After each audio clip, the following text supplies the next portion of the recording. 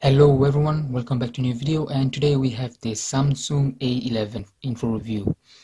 In this video we're going to do an unboxing of the Samsung A11, and we are also going to do a full review of this phone. In the review we're going to test the performance, the camera, the display quality, the sound quality and everything else. So stick with it. Hope you guys will enjoy this video, and let's get I just wanna be happy.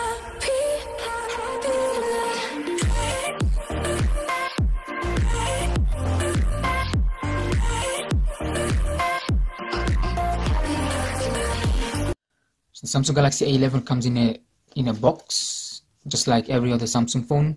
Since this is not a flagship phone, you're not going to get a premium package or anything similar to a premium package.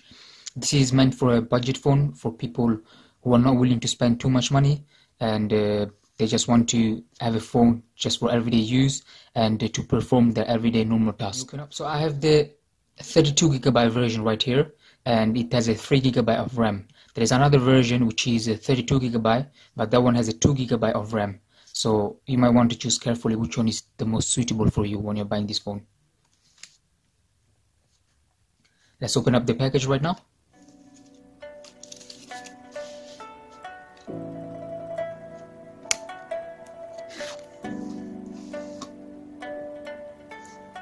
So as every other Samsung phone, you get the phone is covered with a plastic film, and this is just to protect the phone, and on top of that it just says some of the main features of this phone. So as you can see, it says it has Infinity O display, it has a triple camera system, and it has a fingerprint scanner. Inside the box you have your user manual, but no one actually read this. I'm gonna put that one aside. So on this phone you get a earphone, which is magnificent, but one thing that is not something that I actually appreciate is that this earphone, they're not the quality of this earphone will not be as great as every other earphone. But not only that, also as you can see, this earphone will not be suitable for everyone, since I'll just open this up for you and show you guys. So as you can see right here, the shape of this earphone is pretty large, and some people might find this a bit too big for their ear, as different people have different size ear. So in my case, I don't think I'm going to like this earphone, and I'm not going to use this for my everyday use. I'm just going to buy a new pair of earphones and use those ones instead. Then you're provided with a Type-C charger right here.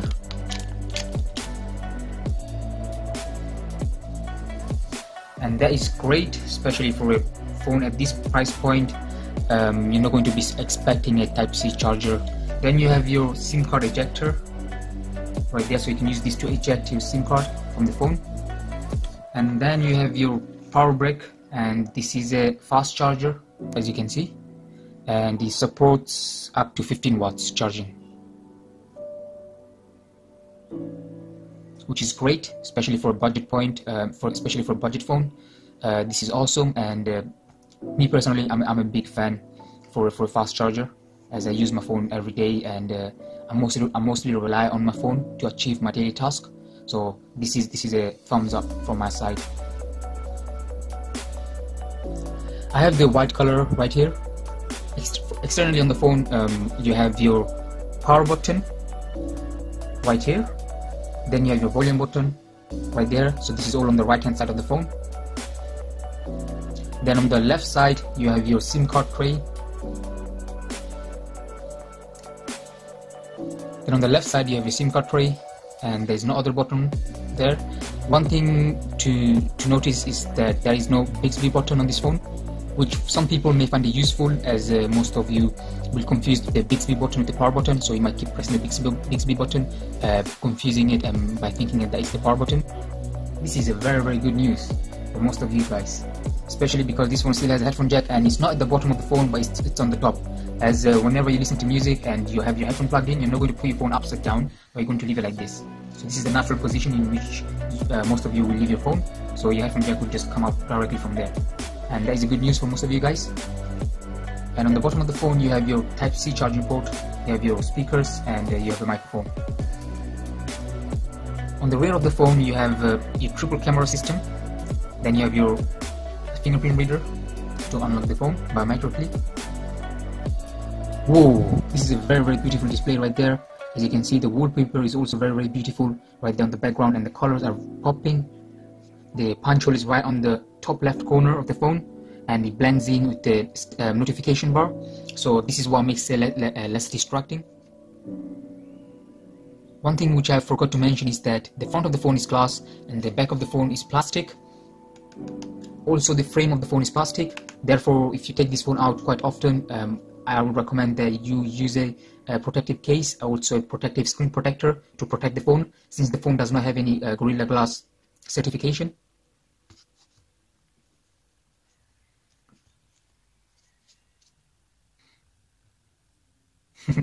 Okay, sorry about that. I just like to play around with the logo a bit, and it's quite fun. Samsung Galaxy A11 runs on the latest version of Android 10, and it has the latest security patch. And on top of that, it runs Samsung's own One UI Core 2.0. CPU of this phone is powered by an octa-core processor, Snapdragon 625. So it is an old processor. Therefore, if you're using it for heavy gaming or heavy tasks, or if you're trying to run an application which demands a lot of power, this phone is not going to handle that very well. The display is a very beautiful 6.4-inch TFT display with a resolution of 720 by 1560. One thing to notice is that the pixel density is low, and it's only at 268 ppi. So that is very low compared to every other phone. Therefore, if you get too close to the phone, you'll be able to notice all the pixels on the phone. So that might be a drawback for most of you guys, as you want a lot of sharpness on your on the video or picture which you're viewing, or on your phone in generally. There might be a drawback. Now let's play a video on YouTube, and we're going to test out the quality and the resolution which this phone can take up to. Good music, and there were a lot of detail missing in the songs. On the video right now, the quality that I can choose is only 720p, so that's the max resolution on this phone, and you cannot watch any content at 1080p Full HD. That might be a drawback for most of you guys, as you know that on a 1080p video you get slightly more details, and the video will be much clearer and compared to the 720p.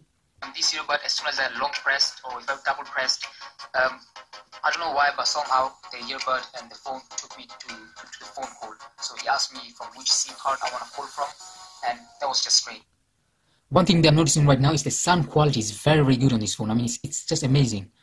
I'm enjoying listening to my own voice on this video. So the sound quality on this phone is very good, and the Samsung Galaxy A11 has a loudspeaker that makes it even better in terms of sound quality.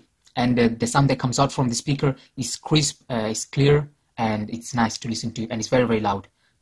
Let me put it this way: you can compare the sound quality from this phone to a mid-range or to a high-end phone. How about that? That was the resolution and the video quality test and the screen quality test on this phone. As you guys saw it is a very good display. However, there will be lots of details lacking on this phone and on the display of this phone, as it does not have a high density PPI, and the resolution maxed out at 720p, unfortunately. But apart from that, the sound quality is amazing and it's astonishing, and it's just enjoyable to listen to. So that is something that you're getting on this phone. Now let's check out the performance of this phone, and let's see how well the Snapdragon 625 handles high-end games such as Call of Duty Mobile. I'm gonna play the game on this phone, and I'm just gonna show you guys a short clip, and I'm gonna just show you guys the highlights throughout the video of the gameplay, so you guys can know how well the game is performing and how well this phone handles the game.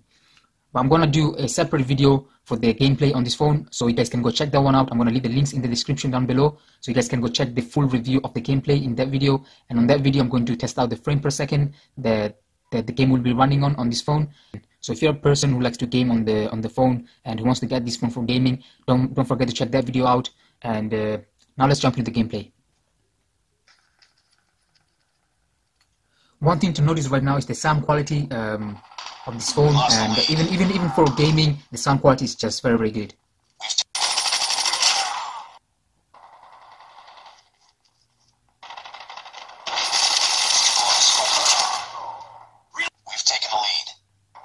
One thing to notice right now is that the game is lagging quite a bit. Enemy in sight.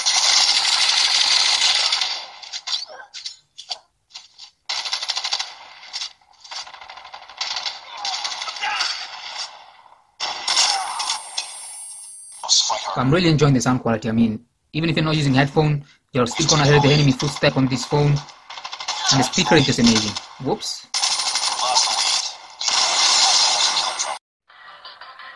Let me show you the settings on the game. If you go into settings on the Samsung Galaxy A11 and go to audio and graphic, as you can see, the graphic is set to low by default, and you can set that up to medium if you want to play that. And but one thing to notice is that the frame will drop quite a bit if your graphic is set to medium on this phone, and that is another drawback in terms of performance and the gameplay on this phone. I did few other gameplay, and I played few other matches after the one that I showed you guys, and on those matches unfortunately the game was lagging quite a bit, and I was struggling to shoot the enemies, and my reaction time was also very slow. And if you want to get a phone for gaming, then this is not the one for you. You can game on this phone, but high-end games such as Call of Duty Mobile is not going to perform so well, especially on a long-term run. You're going to struggle quite a bit. So to conclude the review on the performance on this phone, the response time is slower due to the lower power chipset, and since it's powered by Snapdragon 625, the chipset is not able to handle the game quite well. But one thing that I'm going to take with me is the sound quality of this phone. It's just amazing, even when I'm playing a game. Another thing which I realized is that this phone does not have gyroscope. So if you're a person who likes to use gyroscope while playing games, for example in Call of Duty you might use the gyroscope to help you aim better, but this phone does not have that, then there might be another drawback for you. Now that the performance is out of the way, let's check out the camera settings on this phone. On the back of the phone you have a triple camera system, and so you have a 13 megapixel wide sensor, then you have a 5 megapixel ultra wide lens, then you have a 2 megapixel depth sensor. So in the front you have a 8 megapixel selfie camera, and in terms of recording a video, the resolution that you can go up to is Full HD at 1080p, and you can record videos on that settings at 30 frames per second. And on the front camera you can record videos at 1080p at 30 frames per second. So front camera and rear camera video resolution is the same, and also the frame per second is also the same. The battery life of this phone, you have a 4000 mAh battery, and that is enough for most of the people to go along for the entire day. So if you're a person who does not do heavy tasks on his or her phone, then you should be okay for 4000 mAh battery. That would be enough for you to use for the entire day.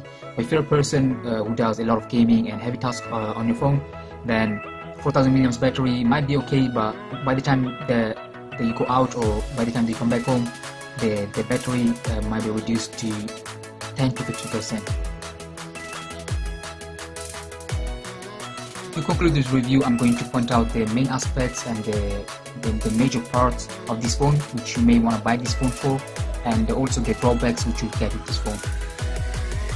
So the first positive aspect of this phone is the punch hole camera that you get on the top of the phone, and that aligns with this notification bar. So there is a thumbs up from my side, as Samsung did a very good job on inserting a punch hole on a budget phone, and that is something that most of the people are looking for, and this is a very good thing about this phone.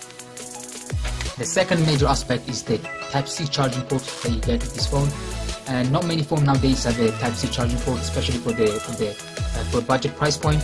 You're not gonna get a Type-C charging port on a lot of phones. The third major aspect is the charging capabilities on this phone. So you can charge this phone very fast with 15 watts fast charger, and if you run out of battery you can just keep recharging your phone whenever you want to, and it will recharge very fast. The fourth major thing about this phone, and it's the most astonishing thing about this phone, are the speakers. As you guys heard it before, the speaker is very loud and the sound is very clear. That is something that I was not expecting from a budget phone like this, but as you guys saw, it just blew me away. And the speaker was very loud, and the sound quality was very astonishing, and it was just beautiful to listen to the music and to listen to the gameplay on this phone. Now I'm going to take you guys through the drawbacks. So first of all, the first drawback is that it does not have a Bixby button. For some of you guys, that will not be a drawback, but you're rather going to enjoy that it doesn't have a Bixby button. Therefore, you can easily use your phone and you can easily turn it on without confusing the Bixby button with the power button. The second thing is the display quality and the resolution of the display. It's not as high as most of you guys will want it to be, and also the pixel density is very low. The third thing about this phone is the camera quality is not as high as you'd expect it to be, and the quality is just very poor, especially in terms of taking videos. You lack a lot of, the camera just lacks in a lot of details, and especially if you're taking pictures in low light, you're not going to get any great shot with this phone. Another drawback is that this phone does not have a gyroscope. Therefore, you're not going to be able to watch any video in virtual reality, and also in the gameplay you're not going to be able to play games using gyroscope. And some of us just enjoy playing games with gyroscope, so if the gyroscope is not present, then you cannot play certain games and you cannot watch certain virtual reality video, and that is a very huge drawback for some of us. And for most of us, this is not a huge drawback, but having a gyroscope on a phone really helps. Another thing which I forgot to mention is that the phone still has a headphone jack, so that is a thumbs up. And you have a fingerprint scanner on the back of the phone, so that is another thumbs up from my side. And I mean, when you're holding the phone, and where the fingerprint reader is placed is very comfortable to hold on to, and that is natural. I mean, this is a natural position for you to unlock the phone, so you just tap quickly and the phone just unlocks. So there you have it, guys. This was the full review and unboxing of Samsung Galaxy A11.